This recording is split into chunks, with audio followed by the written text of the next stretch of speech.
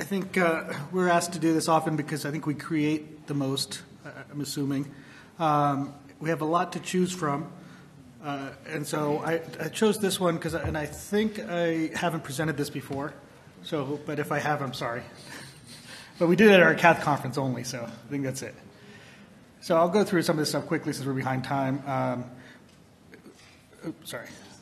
Basically, it's a 78-year-old woman who's high risk for surgery, mainly based on frailty, debilitation. She had a prior mechanical mitral valve due to endocarditis in 1997. She had low flow, low gradient AS, or EF was down to around 30%, peak velocity 3.3, valve area around 0.8. Her RV was also down a little bit, and PA pressures were up in the 50s. Her STS was 5.6, but she really was a high-risk candidate and really felt more from frailty and debilitation standpoint, but functional and active, but sort of didn't pass the eyeball test, so to speak. Her coronary angiogram, you can see the mechanical mitral valve working appropriately. There's no significant coronary disease.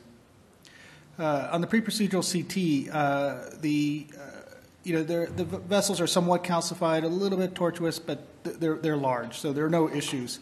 You see the woman was 5'5", 127 pounds at a BMI of 21.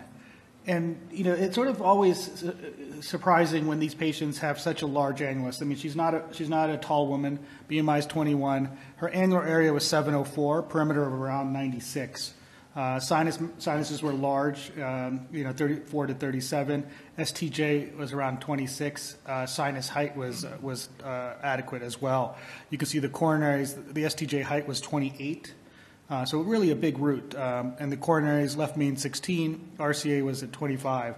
So our plan, and we've sort of, we do a mix of conscious sedation and general anesthesia. And this was early in our experience with doing really large valves, and especially even now with, we've done valves close to 800. We do all those patients with TE guidance. And so the plan here was general anesthesia and to do a TE balloon first. We used a true balloon in this case. And those of you that have seen a true balloon is basically 8 individual balloons that are connected. The central lumen is open. It has a fabric skirt on the outside. The concept basically is that you have flow through the balloon as you, even after you're inflated. If you're doing for standalone BAV, you can do prolonged inflations. You can do a minute inflation, minute and a half. It really depends on their LVEDP and their heart rate. If the heart rate's 50, you can't do a long inflation. If the heart rate's 100, you get away with longer inflations. Question was, this was early in our experience as well. We thought, someone with a low EF, RV dysfunction, we can avoid pacing. Let's do a true balloon was the idea. So this is what we saw after the BAV. I don't know if I can point, but I think it's pretty visible there. Yeah, so I don't think I need to point. You see this thing flapping around, and you see, and it looks like on the 3D, it's denuded endothelium from the aorta, which looks like it's attached at the STJ. And so we I don't know what people would do, and we can discuss this afterwards. So we'd already had a sheath up. We're planning a sapien. Theoretically, a core valve at this point may be better able to pin this. I don't know if that's the case, but just because of a longer frame. But we had already had and also it would have, at 95, 96, I'm not sure I would have wanted to do that. I think we would have taken additional, other things that wouldn't work. So at this point, we decided to proceed, and we went ahead, and we were hoping that we'd pin it against something and decide at that point what to do with it. So we did a 29 millimeter Sapien 3. The valve was unfortunately deployed a little bit low. The final deployment was about 4 millimeters below the annulus, and I think most of us are trying to really get to 0 to 2, and this was definitely a little bit low. But there wasn't much AI, there was no AI, and there were no issues except this. This is what our echocardiographer finds. The flap managed to go into the left main before deployment. So now we have this flap which was flapping around. Now it's not flapping around, but now it's in the left main. There was no hemodynamic consequences. This was literally, if we were doing this case awake, we wouldn't notice any of this, by the way. So this is because we had TE, which is, yeah, I know, like, damn it. Because now you're staring at this and we're like, what do we do? We couldn't leave it alone just because we're an interventional cardiologist and we can't leave anything like this alone. So we decided to image it in every which way.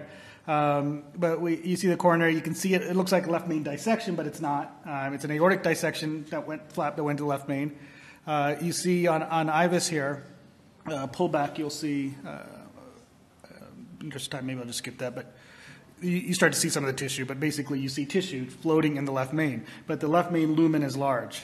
In the end, we decided to stent it up against the wall. And in some ways, this might have been a better option for her because now it's not flapping around. Now it's pinned on both sides, in the STJ and in the left main, so it can't embolize anywhere. So we put a 4.0 by 28 Synergy stent and post-dilated with a 5.0 balloon.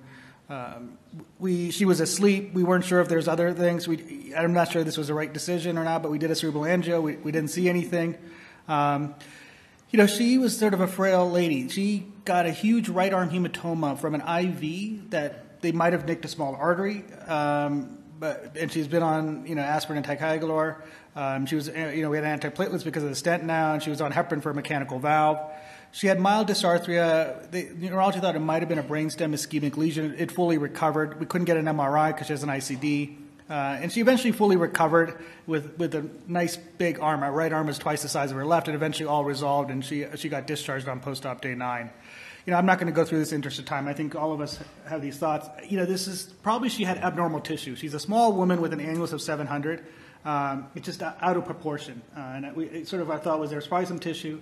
With the use of the true balloon, which has some edges, maybe lifted and denuded some endothelium, was the other thought as well.